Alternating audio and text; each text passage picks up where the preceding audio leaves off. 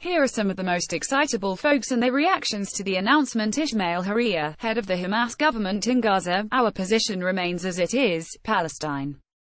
From the sea to the Jordan River. We will not agree to two states and not to the division of Jerusalem. I hereby call for terrorism and armed struggle. We want the uprising to last and continue to let Trump and the occupation regret this decision. Saab Erekat, Palestinian negotiator: President Trump has delivered a message to the Palestinian people. The two-state solution is over. Now is the time to transform the struggle to one of one state with equal rights for everyone living in historic Palestine, from the river to the sea. Note there is not much room for Israel in a map where Palestine stretches from the river to the sea. The phrase is generally interpreted as a call for genocide against the Jews. Mahmoud Abbas, president of the Palestinian Authority: these measures are a reward to Israel's violations of international resolutions and an encouragement for Israel to continue its policy of occupation, settlements, apartheid and ethnic cleansing. Ayatollah Ali Khamenei, supreme leader of Iran: their announcement of Quds as the capital of occupied Palestine proves their incompetence and failure. In regards to Palestine, they are helpless and unable to achieve their goals. Victory is for the Islamic nation. Palestine will be free, and the Palestinian people will be victorious. The modern-day Pharaoh is represented by the US, the Zionist regime and their accomplices in the region, who seek to create wars in our region, and this is plotted by the US. The Islamic world will undoubtedly stand against this plot, and the Zionists will receive a big blow from this action, and dear Palestine will be liberated. Note: Quds means Jerusalem, occupied Palestine means Israel. Hassan Rouhani, president of Iran and certified moderate, according to the Obama administration: we call on Muslim peoples to enter into a big uprising against the plot of transferring the U.S. embassy to Jerusalem. The declaration of Jerusalem as the capital of the Zionist entity is a new conspiracy facing the Islamic world these days. We have to be aware and ready in the face of the US, the Zionist entity, and their tails. Hisham Abdullah, Egyptian TV host, mustering all his insolence and vanity: Trump, the enemy of the Arabs and the Muslims, declared that Jerusalem is the capital of Israel. By Allah, never! He declared it with the utmost scorn to 1.7 billion Muslims. But now, I shall direct a message to Muslims all over the world: the time has come for us to show them our rage. The time has come for you to rise, in all corners of the earth, and rebel and rage for the sake of our Jerusalem.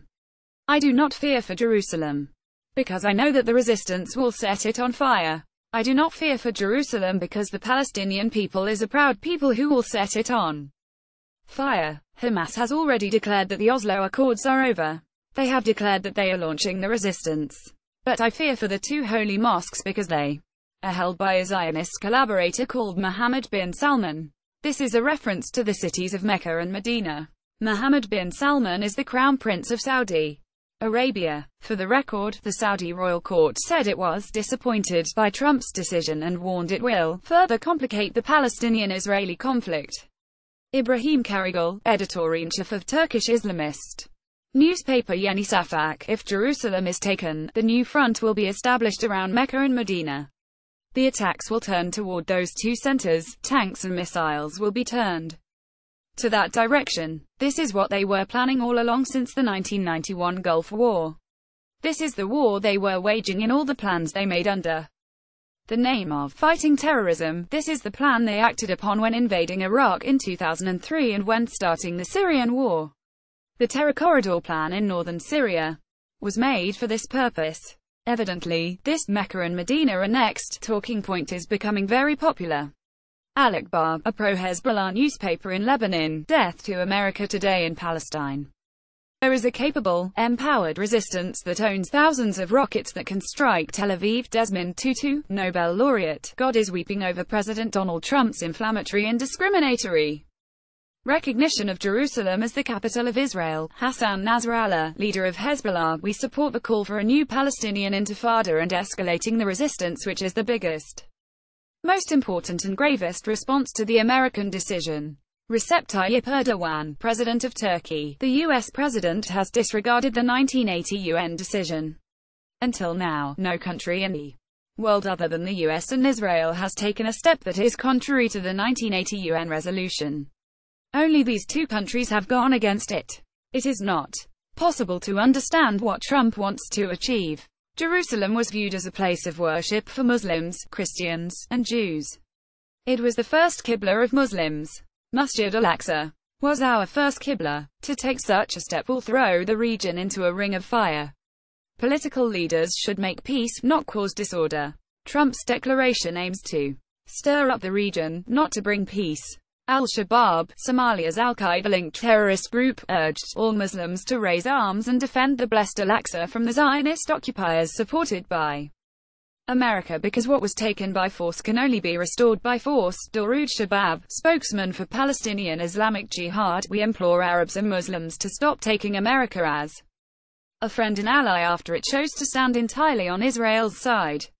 We demand that the Arab Peace Initiative be shelved and that Arab states stop normalizing relations with the Israeli occupation and close all Israeli diplomatic missions inside their countries. Hanan Ashwari, Palestine Liberation Organization Executive Committee member: in one blow, President Trump has destroyed not only the chances of peace but the stability and security of the region as a whole. He has undermined his closest allies in the Arab world. He has also taken a position that is absolutely illegal and in violation of international law. He has disqualified the U.S., sadly, from playing any role in peacemaking. Unidentified Muslim in Amsterdam: his comment consisted of yelling Allahu Akbar, but his actions spoke more loudly than his words. Watch Muslim yelling Allahu Akbar while waving Palestinian flag attacks smashes windows of Jewish kosher restaurant in Amsterdam. pic.twitter.com/Smirt, Israel news feed at Israel Hatzola, December 7, 2017.